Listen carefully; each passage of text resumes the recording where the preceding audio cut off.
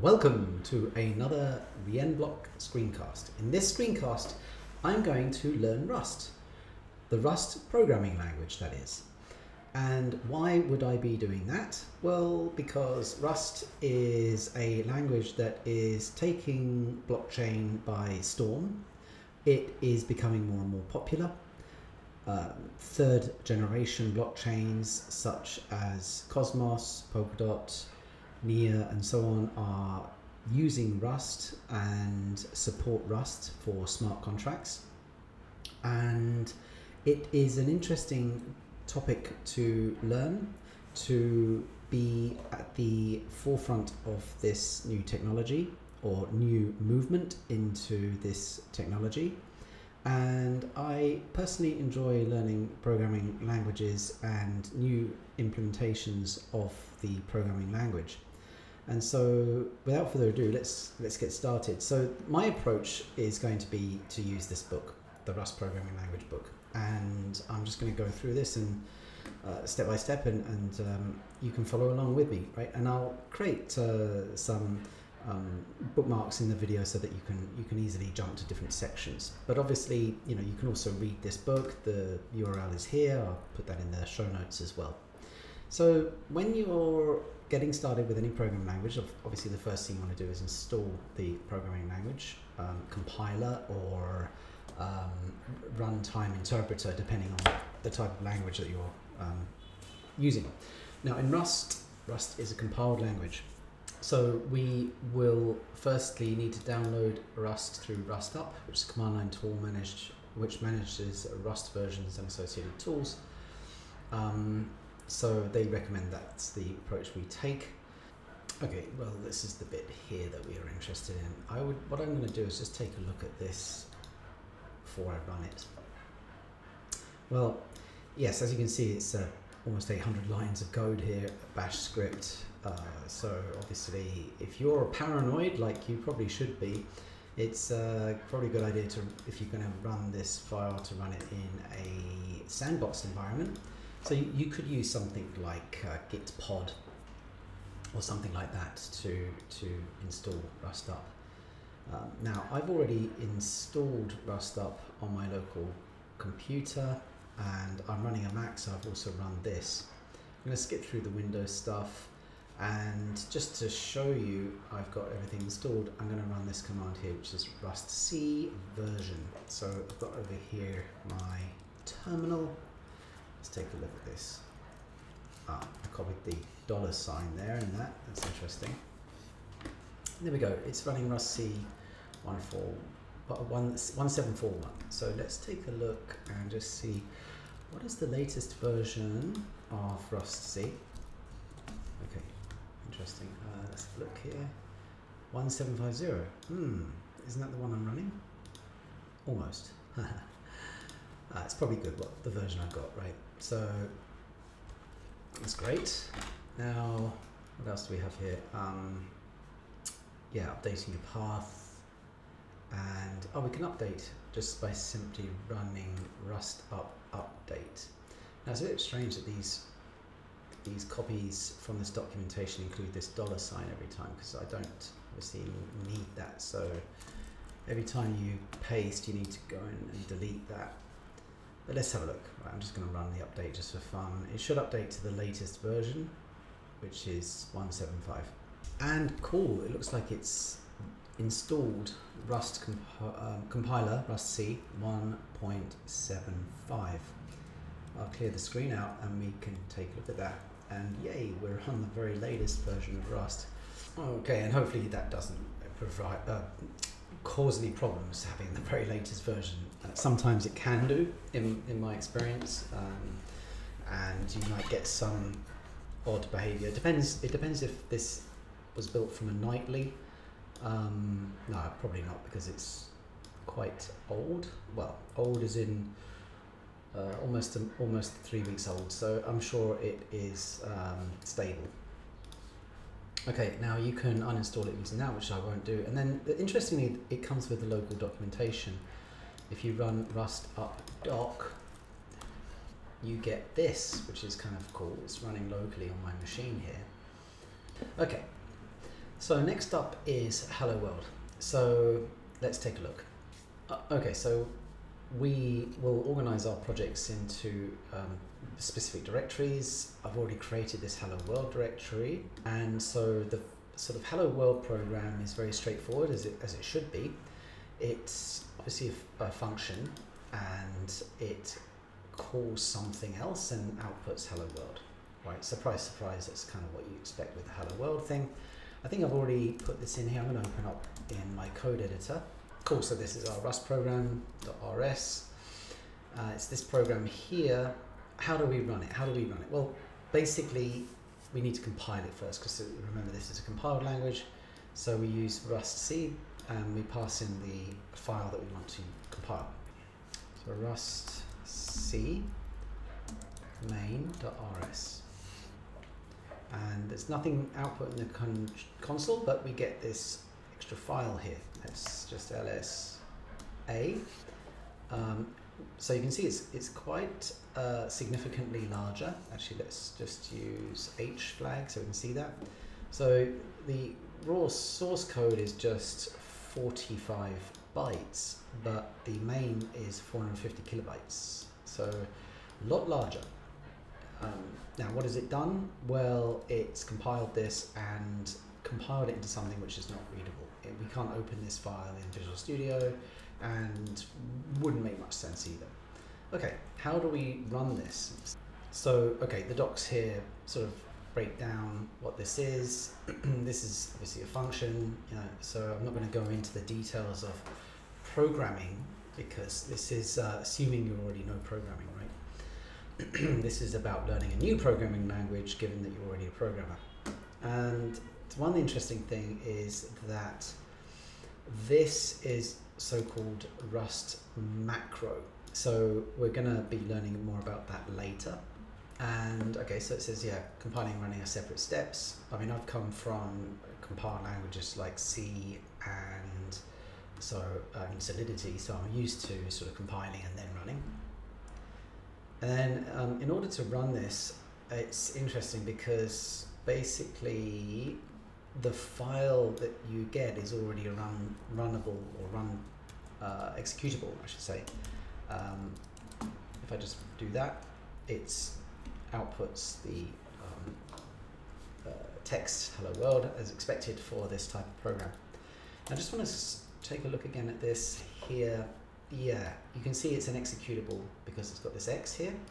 So that's interesting. So the compiler automatically produces an executable file. Now, here's an interesting note. Rust is a ahead of time compiled language, meaning that you can compile a program and give it the executable to someone else, and they can run it without having Rust installed. And I kind of like that. I like the fact that I can pass that main file, the larger file that the compiler produced, to anyone, even if they don't have Rust, and they can basically run it. Rust is nice in that sense, right? So anyway, let's move on. Next page is we've gone from Hello World to Hello Cargo. So this is very Rust specific now. So Hello World is what you get with every single programming language. But Hello Cargo, well, yeah, what is Cargo? It's like a package manager. So equivalent would be npm, or for JavaScript. So most Rustcations use this tool to manage their Rust projects because Cargo handles a lot of tasks for you, such as building the code, downloading the libraries. Okay, so basically the simple program like Hello World, you can still use Cargo, but it would only build the program for you, and it wouldn't use other parts of Cargo, such as the dependency manager. Okay, cool. So Cargo is apparently installed with Rust up, so we can check that we have this installed, drop that in and remove the annoying $, and you can see here it's picked up the right version. Okay, so this is interesting. So we're gonna create a new Cargo project. So before, I created, in the previous example, I created the Hello World folder using the usual tools on Linux. So I used make directory, but it looks like here Cargo will do that for us. So let's try that. So I'm going to go back to my projects, and I'm going to run Cargo new Hello Cargo. Okay, and as you can see, it's created this so-called binary application package. Let's take a look. Cool, it looks like it's created it. Okay, so let's go into hello cargo. And look at that, it's got a Git as well, which is interesting. So that's cool. It's set up some boilerplate for us, I guess. Actually, let's open this up in code. So we've got cargo Tom. Okay, I'm familiar with this from Foundry. So you know, you've got name and the version, that kind of stuff. That's cool. Git ignore. Okay, ignores the target. And then in here we've got a main RS. Oh, and it's given us the hello world. This is something I didn't really know. TOML stands for Tom's Obvious Minimal Language Format. It's interesting. There's a link to it from here as well. So yeah, cargo's basically laid out the lay of the land, if you like, for our project. It's putting all source code into the SRC directory, and everything at the top level is things like configuration. Okay, so now we're on to the good stuff. Let's build the project. So we can build it by running cargo build. Let's run that. Cargo build. Cool.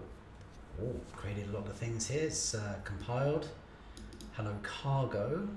It's interesting that it's saying it's compiling the package, if you like, rather than just this file, right? So it's compiling the whole thing. And it says it's finished. It says it's unoptimized plus debugging issue info. There's the fancy way to run it with cargo. Cargo run. This compiles the code and then runs the executable in one command. So this is like compile and run. Cool. Cargo run. Boom. Compiles and then runs it. So there's a sort of a utility command, cargo check. This checks that the file compiles. Cargo check. So let's check the check, shall we? If I remove this, I don't know, but I'm presuming this might not compile. Okay, it doesn't complain. Okay, that's okay. That's interesting. Right, so it doesn't mind that. All right, let's just change something that I know will break. Let's just remove this. Well, I think it will break. Check. Yeah, there we go. There's the error, blah, blah, blah, right? Point is that cargo check has told me that it's not going to compile. So cool. So they give us a quick recap. Let's recap it together. So we've got cargo new to create a new project. Cargo build will build and compile the project.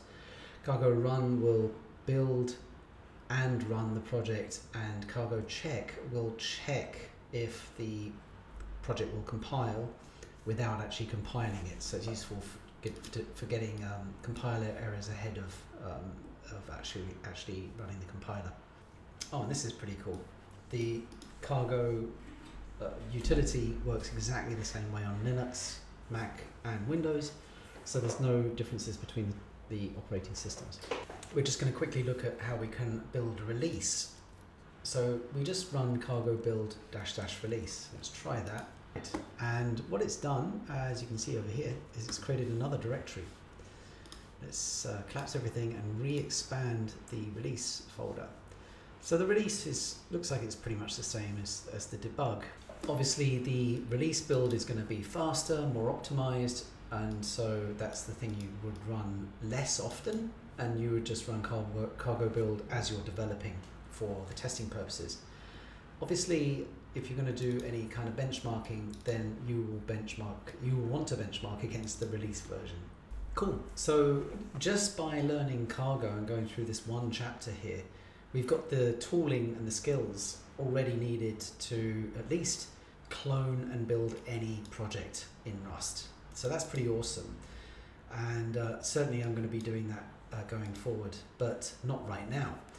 Obviously there's this documentation here which we can dive into further if we needed to, and maybe this is something we can look at later. It's quite an extensive book on cargo. But for now, I'm going to move on to the next chapter. So the next chapter in this book dives into a real example, if you like, almost like a real world example, really. And it's a guessing game. Okay, so cool. Because this is more of a real world example rather than just hello world, we're going to learn a lot more about Rust in this section. So this program is just going to generate a number between 1 and 100, prompt you to enter the number, and then you can guess it and it will exit accordingly. Okay, so the first thing we want to check is everything working as expected. So we can do that by running cargo run, and it is. Cool. All right, so what we're going to do is I'm going to just basically copy this code and drop it straight into here. Okay, cool. So there's some things here that I recognize from other programming languages. Obviously, this must be a package or a crate, I guess, which seems to be some sort of standard input-output library, which makes sense. Println we know already. It is a macro, right? And we're going to learn more about macros later anyway. All right, now we've got our first sort of variable here. It is, so let must be very similar like JavaScript. Mut, maybe that means it's changeable, right? Mutatable. Guess is the name of the variable, and string new. This looks like a class of sorts, right? Very similar to looking to sort of Java or yeah, basically that kind of thing. So it's created a string object, I guess. And then we're using the library, the IO stdin. So we've taken this namespace here and we are using the IO and we're using stdin, right? And I guess this being a library has a number of different functions on it, available on it. So we have read line, and then this and symbol mut guess. Now this kind of format I'm not really familiar with. I'm not familiar with this and mut part, but the rest I think is pretty straightforward. So I'm guessing this is a standard in, it's saying read the line, so it's going to wait, and then it's going to, whatever I type in, it will set that to this variable, and if it doesn't work it's going to just say it failed. It's going to output, sorry, I should say the variable. So this is like a string template here where it's able to output the variable. I guess in JavaScript you would normally have put a $sign there, but in Rust you don't need to by the looks of it. So if I run cargo run, I'm guessing this will run already. All right, guess the number, input your guess, 10, you guess 10. All right, cool, so it's working. That's nice. All right, let's carry on. Yeah, so it's a, it comes from the standard library. Okay, so there's standard library, and then there's probably external libraries, but Rust must come with a whole bunch of standard libraries as well. In fact, I dare say if I was to Google Rust standard library, there is a whole load of stuff. Mostly it looks like std is where everything's at, right? Cool.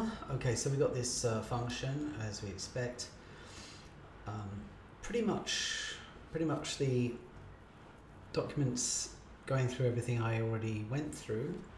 So here they're just mentioning about the fact that the top line uses this line here to import IO library, and it just allows us to write or reference it through this way rather than writing it out in the full namespace, similar to other programming languages. It talks about the readline method here, and it links to it in the documentation. So we get a straight link to the to the Rust documentation.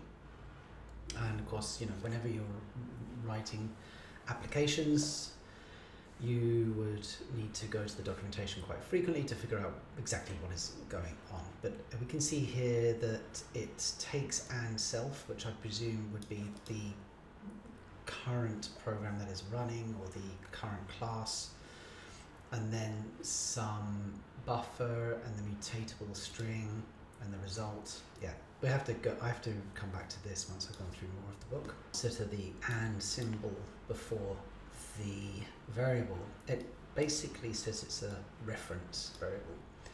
This basically gives you the way to let multiple parts of your code access one piece of data without needing to copy the data into memory multiple times.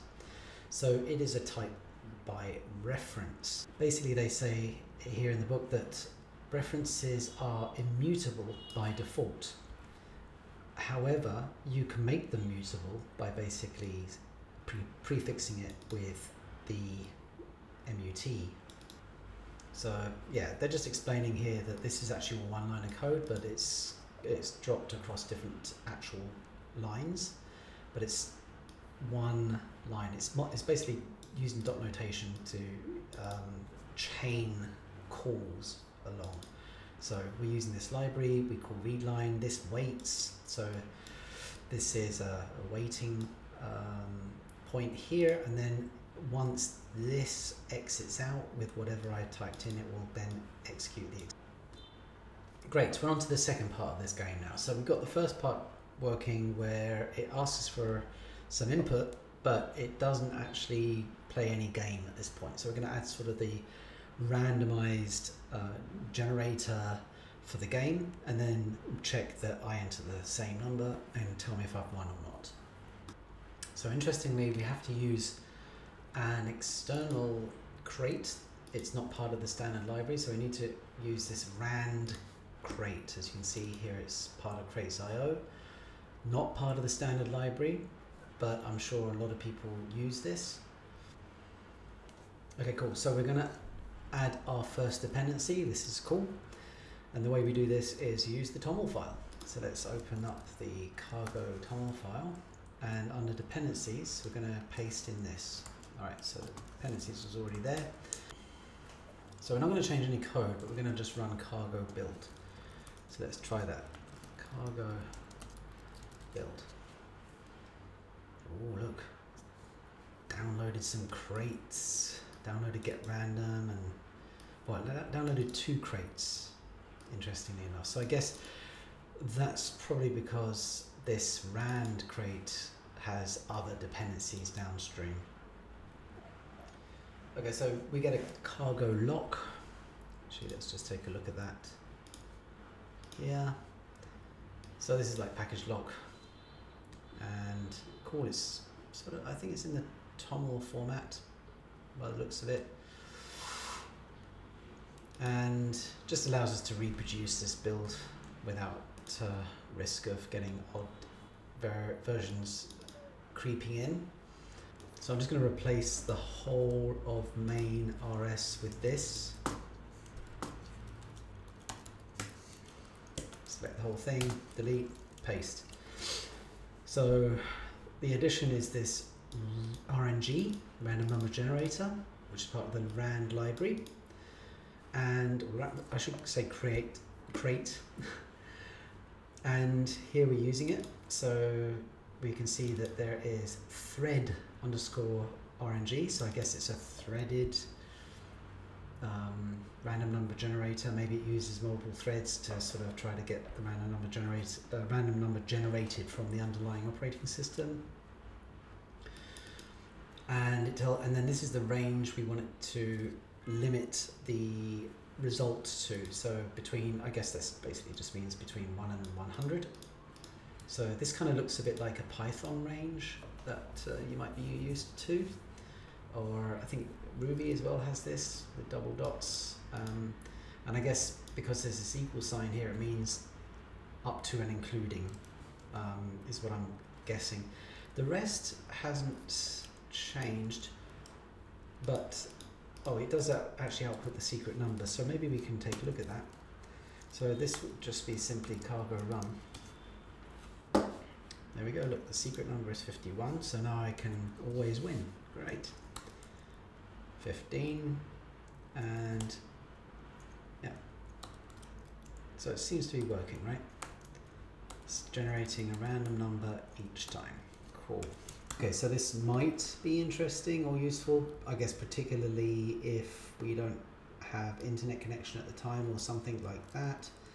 I presume this is running offline, but we can create the docs from our entire project, and it just gives us the documentation specific to our project, I should say. So this is actually quite useful, I guess, to just for focus purposes.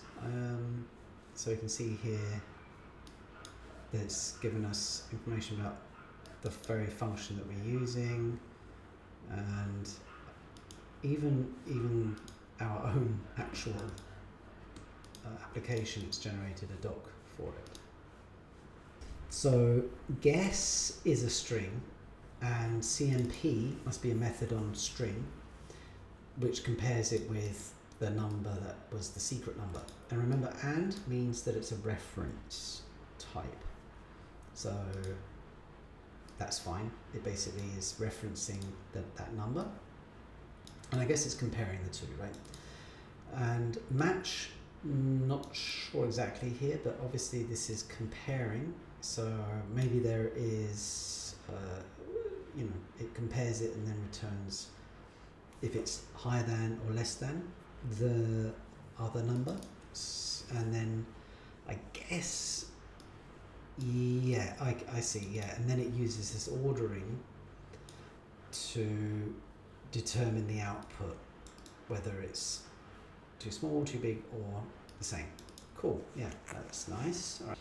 We use a match expression to decide what to do next based on the variant of ordering that was returned from the call to comp, or CMP, right? Guess.cmp returns an instance of the ordering type, so the variant of that, and the match is an expression,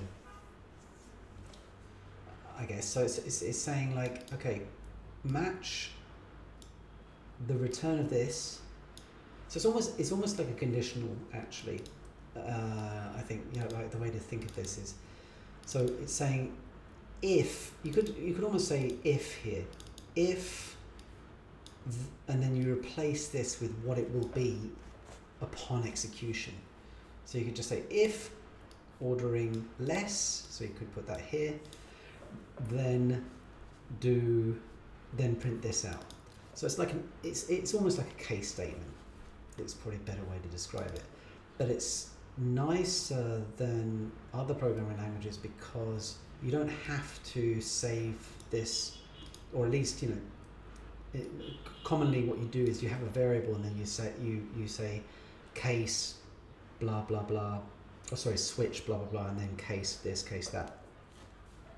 Instead here we're just saying match whatever this output is, and then if it's this, do this, do this, and it's all in the curly braces. If the random number is 38, but the user guess is 50, the CMP method will return greater because 50 is greater than 38. And then that will trigger the match to match what the ordering greater value is, and then trigger the print statement to output that code. And it will ignore anything where it doesn't match. Okay, this is interesting. It says here that it won't compile. And I haven't copied this code into my example yet, so, but we can see here it says mismatched types. And it's highlighting this part here, the secret number.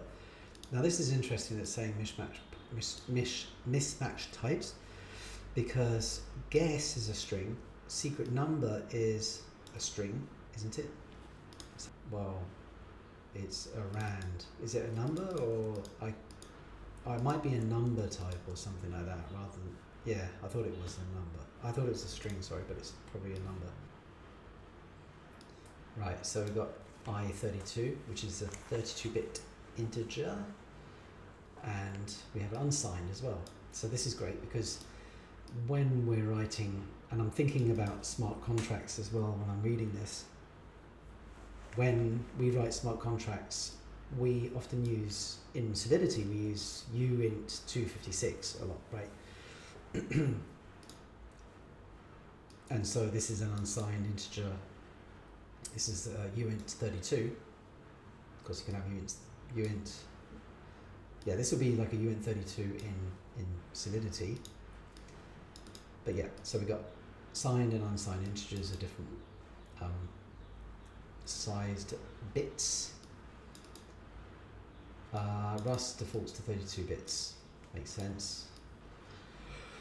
Okay, so their solution to this problem is to convert the guess string into an integer, and if the user doesn't, then just fire back the message that you expect a number.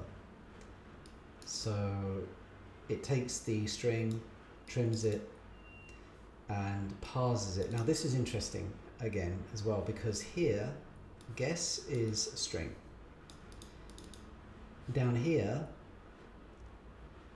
we've got guess again, and I guess that this syntax means, hey, this is of a specific type now. Here the type is being inferred and set based on this here, what's returned, but here it's explicitly set. So it's kind of like a cast here, I guess, and it's being cast as a specific type, uint. Well, I say uint, I mean, you know, an unsigned 32-bit integer here, and it's parse. I guess this parse here says, well, hey, I'm taking a string and I'm parsing it, but parsing it to what? Because in JavaScript you'd say parse int, but here this parse function, I guess, knows, because I put u32 here, that it should parse it to u32. Remember, this is a compiled language, so it's able, I guess it's able to do this. The compiler can do this kind of thing. And yeah, and now that this is a u32 type, which is the same as the secret number, we will be able to run this. Yeah, this is interesting. Yeah, because, okay, so there's the standard in read line sets guess as a string, and it will you know, return this if it fails. This is just an underlying OS exception, so it's unlikely to happen in this environment. And then here it takes the guess and tries to convert it to a u32, but if it doesn't work, it's gonna say, hey man, you know, type a number. Let's try and run this. Cargo run. Ooh. Ah, yes, I need to import the ordering stuff at the top. Okay, let's try that again. All right, look at this. Okay, cool. So I can type in a number. Let's just type in anything. Too big. Cool. All right. Secret number is 1. Let's see what happens if I type in crab. Ooh, panicked. Okay, so it does actually sort of crash with a scary for non-technical people message. It panicked, but then it comes back with this message, please type a number, and then it comes out with more sort of computer stuff, which of course most users wouldn't really understand. But maybe it's doing this because I'm running a debug version, and maybe the release version wouldn't spit out all of this stuff, I'm guessing. But anyway, it just it shows that that's working, I think. Let's just check that I get the right answer. You win. All right, cool. It seems to be working. Okay, so we've got to I think the last step now, which is basically to run this program in a continuous loop to allow the user to keep guessing. And it looks pretty straightforward to do this. All we need is this loop keyword. It actually creates an infinite loop, which is pretty handy in programming, right? We want to be able to create infinite loops. So basically, yeah, we need a break statement here. We need a break in this section here. And the way to do that is to give this a little bit more logic. So let me actually fix the formatting myself. And yeah, cool. So I'm going to just add some curly braces here. And I think this, yeah, this would be break like that, I think. Is that right? Yeah. Okay, cool. So let's just run this again. Ooh, I broke it. Found keyword break. because I need the colon there, semicolon. Cool, so my guess is 20, my guess is 19. Yay, I win, and it stopped. And I input a, like a non-integer, it will crash. And that's not good, is it? That's not a good experience. So what we can do is do this. This is interesting. Okay, so yeah, rather than crashing the program, let's make the game ignore non-numbers so the user can continue guessing. We can do this by altering the line where guess is converted from a string to unit 32. So here where we basically convert, we can expand out what we do after this.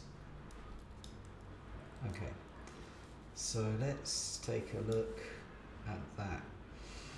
So that comes right after the parse.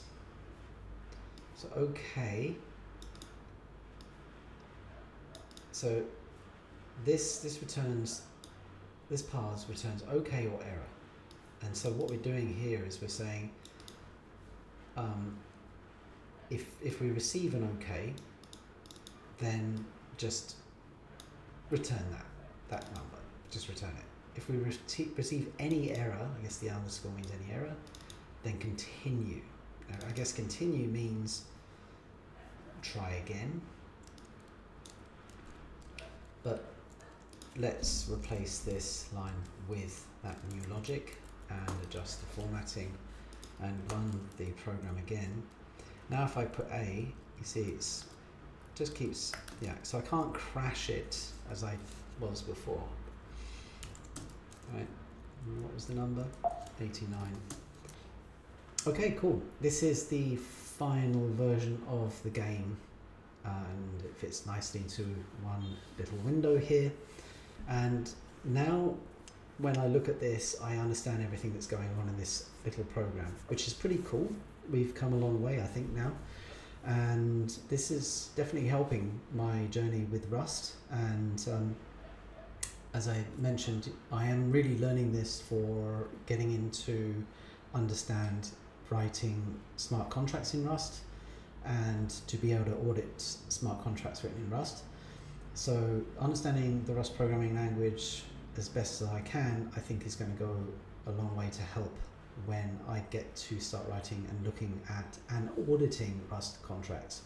So that's the first program. This is the Hello World program, if you like, with a bit more complexity. It's I call it Hello World program because it's like an intro program, but it does introduce a lot of different things here. We've got the loop, we've got breaking, some things that are, in my opinion, seem to be very Rust specific, like this match, which takes these different arms. This is pretty cool. The reference variables syntax and the shadowing part here, which is nice. So we have it guessed as a string, and then here it's an int. Again, we're using the match, which is a nice example of using match, and also sort of importing libraries, packages from Cargo, as well as a standard library, random number generator, print line macros, functions, and of course Cargo. So pretty good. Okay, I think it's time to take a break for me personally and move over to the next chapter, which is all about common programming concepts.